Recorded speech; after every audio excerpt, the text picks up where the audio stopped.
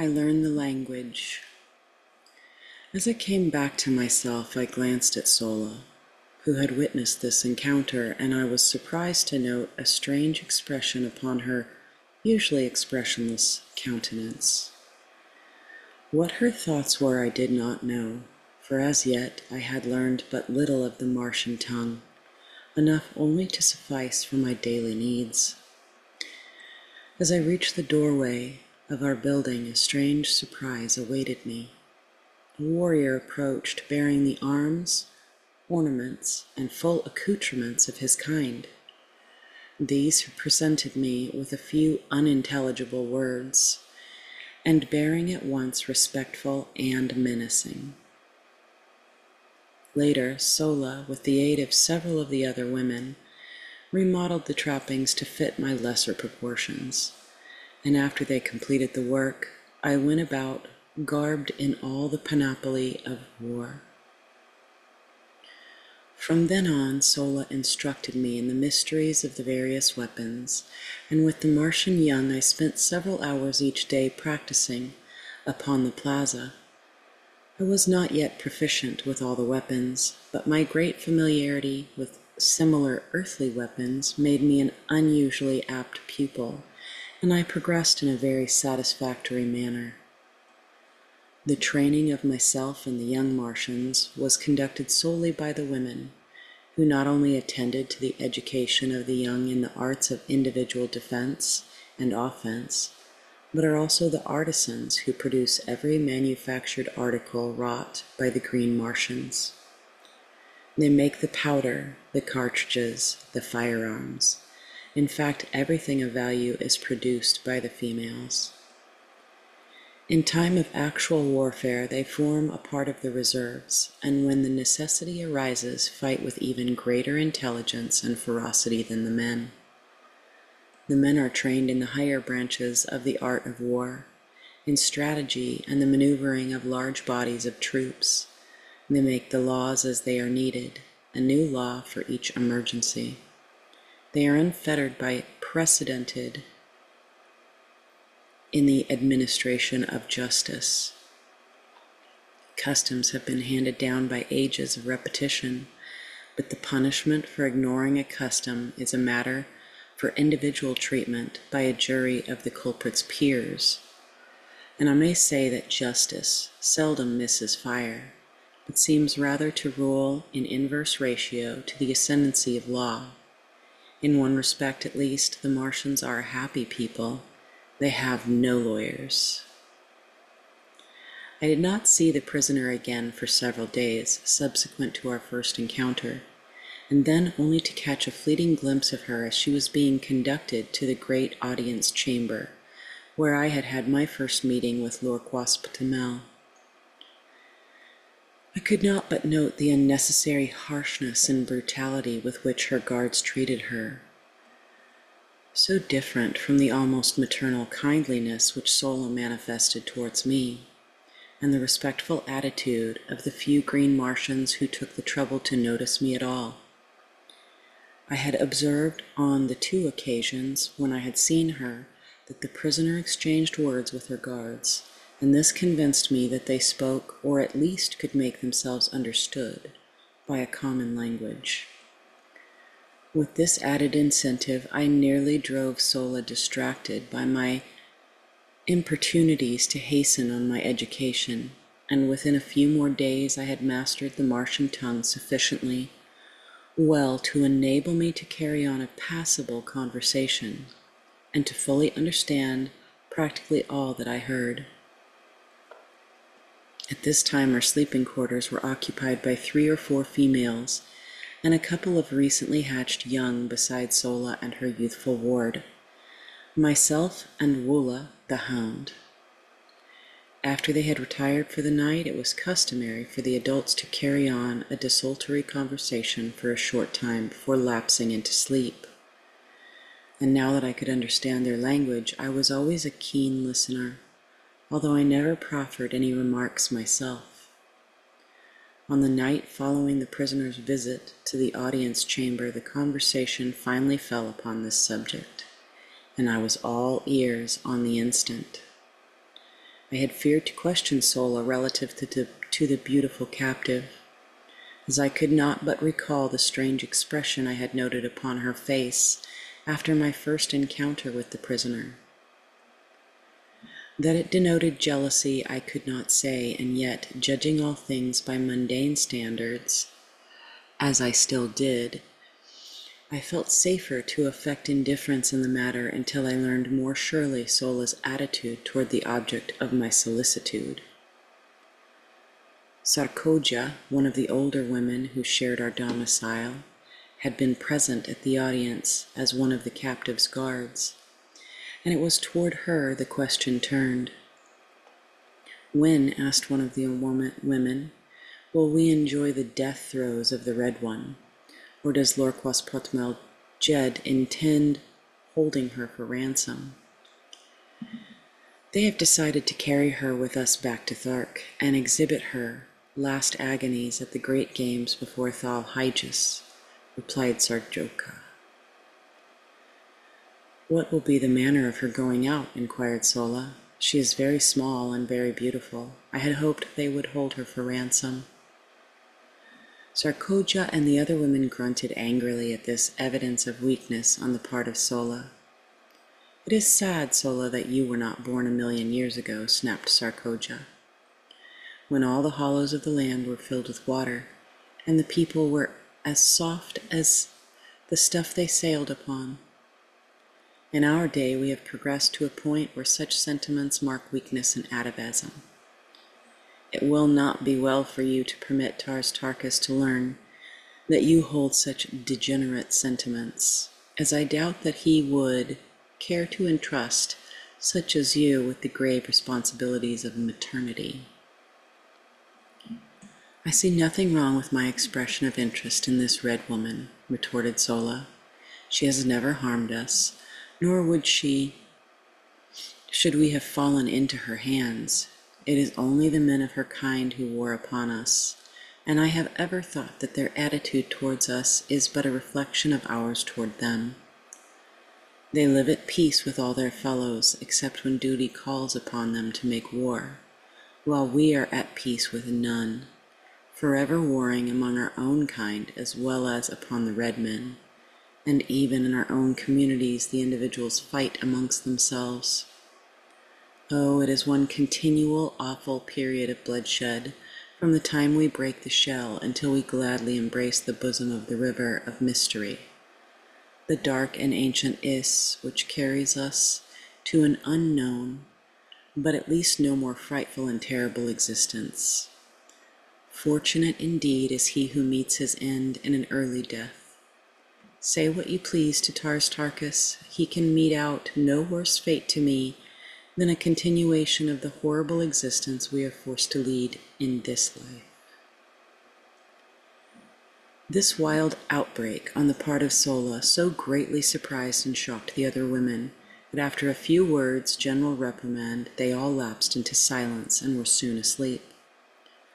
One thing the episode had accomplished was to assure me of Sola's friendliness towards the poor girl, and also to convince me that I had been extremely fortunate in falling into her hands rather than those of some of the other females.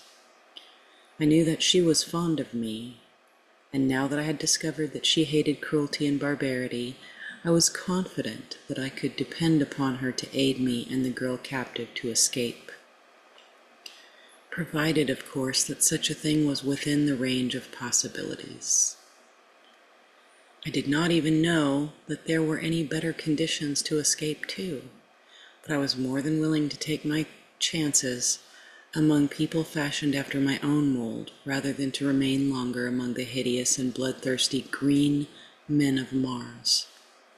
But where to go, and how, was as much of a puzzle to me as the age-old search for the spring of eternal life has been to earthly men since the beginning of time. I decided that at the first opportunity I would take Sola into my confidence and openly ask her to aid me, and with this resolution strong upon me I turned among my silks and furs and slept the dreamless and refreshing sleep of Mars. Champion-in-Chief. Early the next morning, I was astir. Considerable freedom was allowed me, as Sola had informed me that so long as I did not attempt to leave the city, I was free to go and come as I pleased. She had warned me, however, against venturing forth unarmed, as this city, like all other deserted metropolises of an ancient Martian civilization, was peopled by the great white apes of my second day's adventure. In advising me that I must not leave the boundaries of the city, Sola had explained that Woola would prevent this anyway should I attempt it, and she warned me most urgently not to arouse his fierce nature by ignoring his warnings should I venture too close to the forbidden territory. His nature was such, she said, that he would bring me back into the city, dead or alive, should I persist in opposing him. Preferably dead, she added. On this morning I had chosen a new street to explore when suddenly I found myself at the limits of the city. Before me were low hills, pierced by narrow and inviting ravines. I longed to explore the country before me, and like the pioneer stock from which I sprang, to view what the landscape beyond the encircling hills might disclose from the summits which shut out my view. It also occurred to me that this would prove an excellent opportunity to test the qualities of Woola. I was convinced that the brute loved me. I had seen more evidences of affection in him than any other Martian animal, man or beast, and I was sure that gratitude for the acts that had twice saved his life would more than outweigh his loyalty to the duty imposed upon him by cruel and loveless masters. As I approached the boundary line, Woola ran anxiously before me and thrust his body against my legs. His expression was pleading rather than ferocious, nor did he bare his great tusks or utter his fearful guttural warnings. Denied the friendship and companionship of my kind, I had developed considerable affection for Woola and Sola. For the normal earthly man must have some outlet for his natural affections, and so I decided upon an appeal to a like instinct in this great brute, sure that I would not be disappointed. I had never petted nor fondled him, but now I sat upon the ground, and putting my arms around his heavy neck, I stroked and coaxed him, talking in my newly acquired Martian tongue as I would have to my hound at home, as I would have talked to any other friend among the lower animals. His response to my manifestation of affection was remarkable to a degree. He stretched his great mouth to its full width, baring his entire expanse of his upper rows of tusks, and wrinkling his snout until his great eyes were almost hidden in the folds of flesh. If you have ever seen a collie smile, you may have some idea of Woola's facial distortion. He threw himself upon his back and fairly wallowed at my feet, jumped up and sprang upon me, rolling me upon the ground by his great weight, then wriggling and squirming around me like a playful puppy, presenting its back for the petting it craves. I could not resist the ludicrousness of the spectacle, and holding my sides, I rocked back and forth in the first laughter which had passed my lips in many days. The first, in fact, since the morning Powell had left camp, when his horse, long unused, had precipitately and unexpectedly bucked him off head foremost into a pot of frijoles. My laughter frightened Woola. His antics ceased, and he crawled pitifully toward me, poking his ugly head far into my lap. And then I remembered what laughter signified on Mars: torture, suffering, death. Quieting myself, I rubbed the poor fellow's head and back, talked to him for a few minutes, and then, in an authoritative tone, commanded him to follow me, and arising, started for the hills. There was no further question of authority between us. Woola was my devoted slave from that moment hence, and I his only and undisputed master. My walk to the hills occupied but a few minutes, and I found nothing of particular interest to reward me. Numerous brilliantly colored and strangely formed wild flowers dotted the ravines, and from the summit of the first hill I saw still other hills stretching off toward the north and rising, one range above another, until lost in mountains of quite respectable dimensions, though I afterward found that only a few peaks on all Mars exceed 4,000 feet in height. The suggestion of magnitude was merely relative. My morning's walk had been large with importance to me, for it had resulted in a perfect understanding with Woola, upon whom Tars Tarkas relied for my safekeeping. I now knew that while theoretically a prisoner, I was virtually free, and I hastened to regain the city limits before the defection of Woola could be discovered by his erstwhile masters. The adventure decided me never again to leave the limits of my prescribed stamping grounds until I was ready to venture forth for good and all, as it would certainly result in a curtailment of my liberties, as well as the probable death of Woola, were we to be discovered. On regaining the plaza, I had my third glimpse of the captive girl.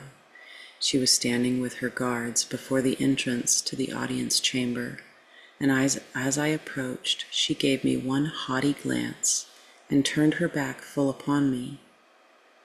The act was so womanly, so earthly womanly, that though it stung my pride, it also warmed my heart with a feeling of companionship. It was good to know that someone else on Mars beside myself had human instincts of a civilized order, even though the manifestation of them was so painful and mortifying. Had a green Martian woman desired to show dislike or contempt, she would in all likelihood have done it with a sword thrust or a movement of her trigger finger. But as their sentiments are mostly atrophied, it would have required a serious injury to have aroused such passions in them. Sola, let me add, was an exception. I never saw her perform a cruel or uncouth act, or fail in uniform kindliness and good nature. She was indeed, as her fellow Martian had said, of her an atavism, a dear and precious reversion to a former type of loved and loving ancestor. Seeing that the prisoner seemed the center of attraction, I halted to view the proceedings. I had not long to wait, for presently Lorquas Potmel and his retinue of chieftains approached the building, and signing the guards to follow with the prisoner, entered the audience chamber. Realizing that I was somewhat favored character, and also convinced that the warriors did not know of my proficiency in their language, as I had pled with Sola to keep this a secret, on the grounds that I did not wish to be forced to talk with the men until I had perfectly mastered the Martian tongue, I chanced an attempt to enter the audience chamber and listen to the proceedings. The council squatted on the steps of the rostrum, while below them stood the prisoner and her two guards. I saw that one of the women was Sarkoja, and thus understood how she had been present at the hearing of the preceding day, the results of which she had reported to the occupants of our dormitory last night. Her attitude toward the captive was most harsh and brutal. When she held her, she sunk her rudimentary nails into the poor girl's flesh, or twisted her arm in a most painful manner. When it was necessary to move from one spot to another, she either jerked her roughly or pushed her headlong before her. She seemed to be venting upon this poor defenseless creature all the hatred, cruelty, ferocity, and spite of her 900 years, backed by unguessable ages of fierce and brutal ancestors. The other woman was less cruel because she was entirely indifferent. If the prisoner had been left to her alone, and fortunately she was at night, she would have received no harsh treatment, nor, by the same token, would she have received any attention at all. As Lorquas Potmel raised his eyes to address the prisoner, they fell on me, and he turned to Tars Tarkas with a word and gesture of impatience. Tars Tarkas made some reply which I could not catch, but which caused Lorquas Potmel to smile, after which they paid no further attention to me. "What is your name?" asked Lorquas Potmel, addressing the prisoner. "Deja Thoris, daughter of Mors Kajak of Helium." "And the nature of your expedition?" he continued. "It was a purely scientific research party sent out by my father's father, the Jedak of Helium, to rechart the air currents and to take atmospheric density tests," replied the fair prisoner, in a low, well-modulated voice. "We were unprepared for battle," she continued, "as we were on a peaceful mission, as our banners and the colors of our craft denoted. The work we were doing was as much in your interest as in ours, for you know full well that were it not for our labors, the fruits of our scientific operations, there would not be enough air or water on Mars to support a single human life. For ages we have maintained the air and water supply at practically the same point without an appreciable loss, and we have done this in the face of brutal and ignorant interference of you green men. Why, oh why, will you not learn to live in amity with your fellows? Must you ever go down the ages to your final extinction but little above the plane of the dumb brutes that serve you? A people without written language, without art, without homes, without love, the victims of eons of horrible community idea, owning everything in common, even to your women and children, has resulted in your owning nothing in common. You hate each other as you hate all else except yourselves. Come back to the ways of our common ancestors. Come back to the light of kindliness and fellowship. The way is open to you. You will find the hands of the red men outstretched to aid you. Together we may do still more to regenerate our dying planet. The granddaughter of the greatest and mightiest of the red Jedaks has asked you, will you come? Lorquas Potmel and the warriors sat looking silently and intently at the young woman for several moments after she had ceased speaking.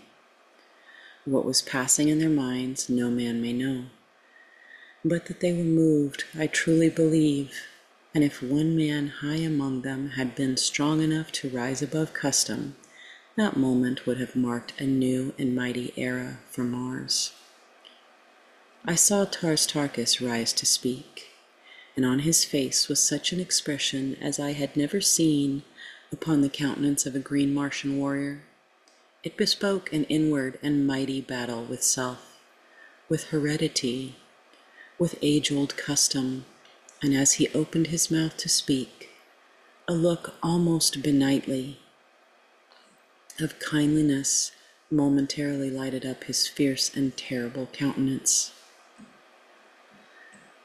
What words of moment were to have fallen from his lips were never spoken, as just then a young warrior, evidently sensing the trend of thought among the older men, leaped down from the steps of the rostrum, and striking the frail captive a powerful blow across the face, which felled her to the floor, placed his foot upon her prostrate form, and turning outward the assembled council broke into peals of horrid, mirthless laughter.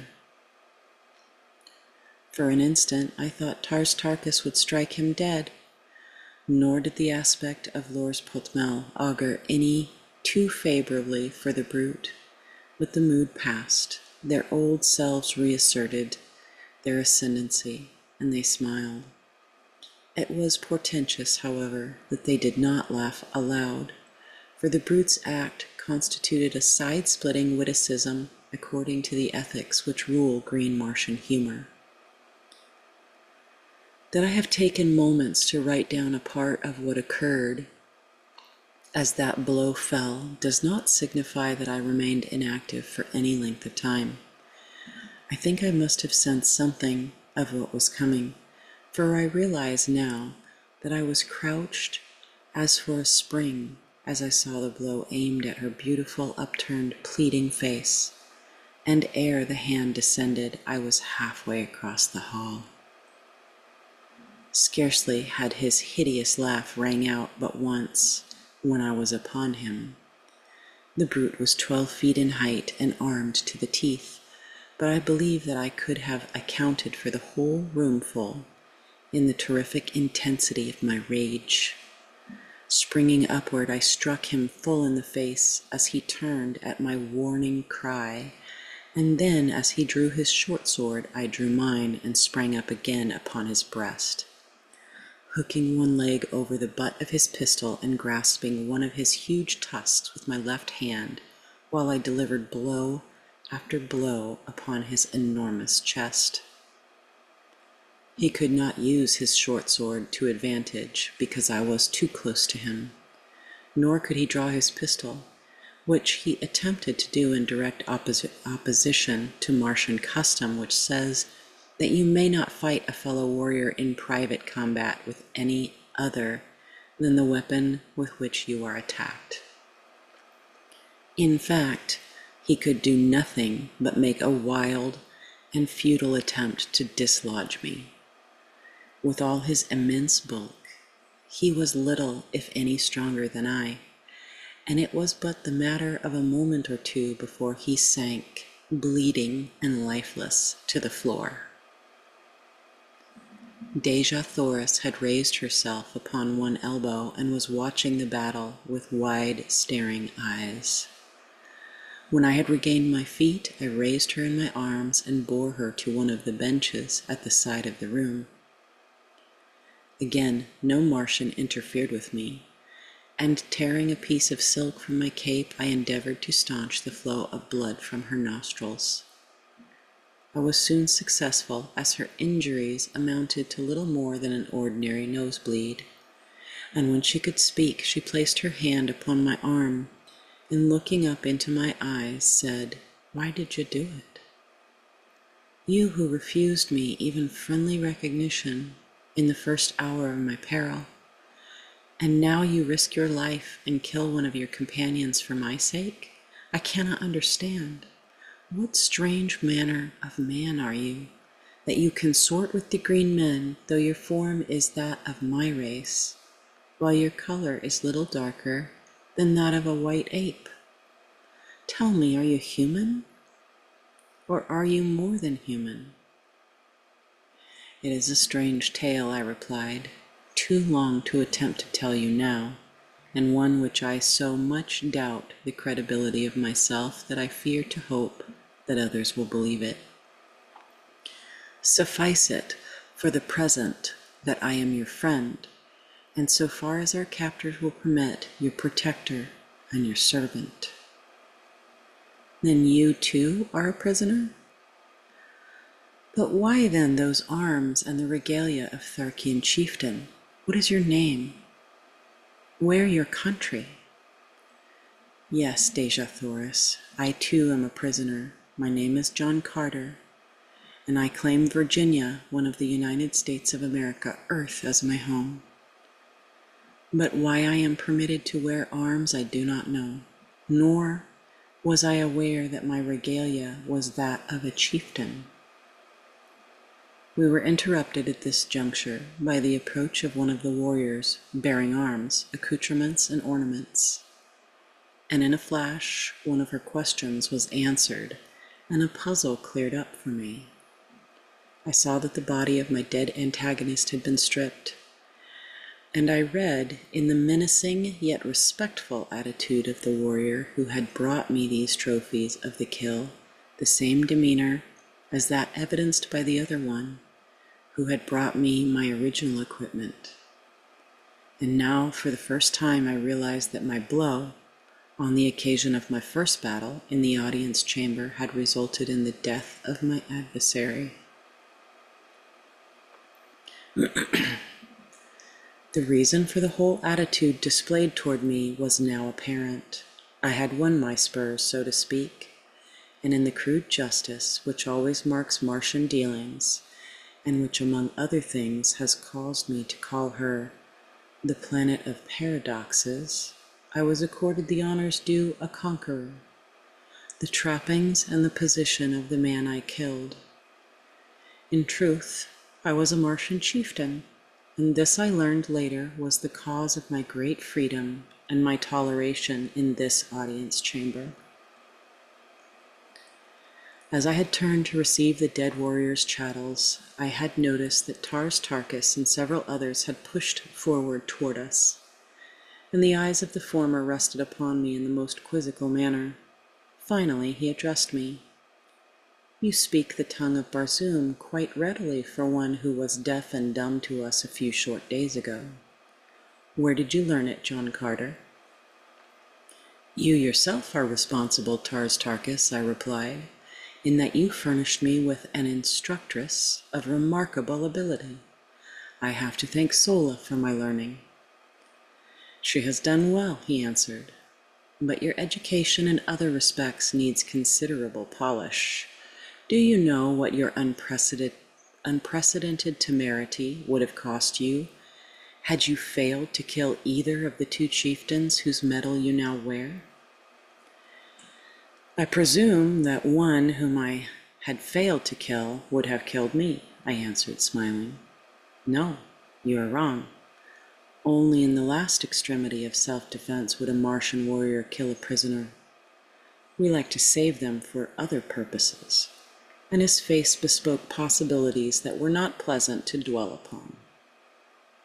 "But one thing can save you now," he continued. "Should you, in recognition of your remarkable valor, ferocity, and prowess, be considered by Tal Hojas as worthy of his service, you may be taken into the community and become a full-fledged Tharkian. Until we reach the headquarters of Tal Hojas, it is the will of Lorquis Potmel that you be accorded the respect your acts have earned you.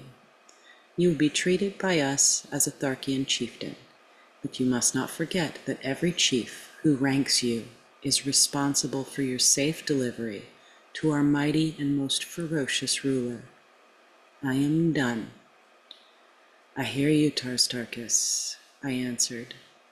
"As you know, I am not of Barsoom. Your ways are not my ways, and I can only act in the future as I have in the past, in accordance with the dictates of my conscience and guided by the standards of mine own people.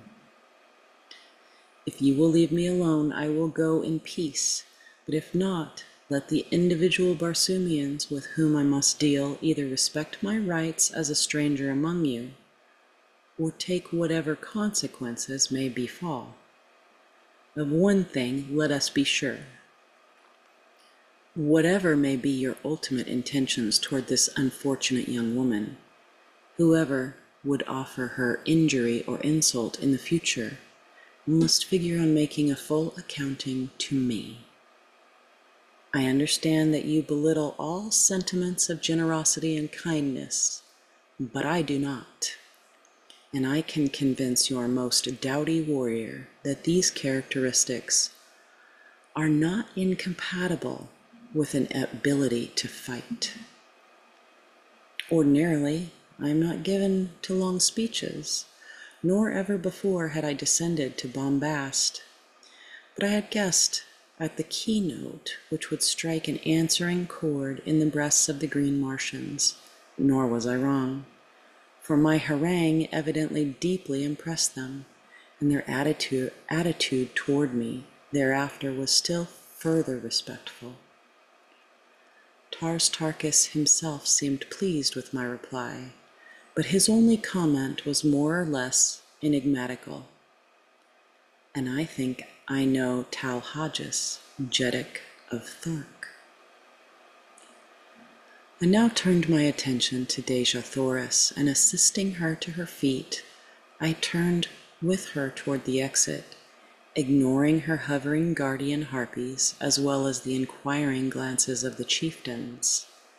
Was I not now a chieftain also? Well then, I would assume the responsibilities of one. They did not molest us, and so Deja Thoris, Princess of Helium, and John Carter, Gentleman of Virginia, followed by the faithful Woola, passed through utter silence from the audience chamber of Lorquas Putmel, Jed among the Tharks of Barzoom.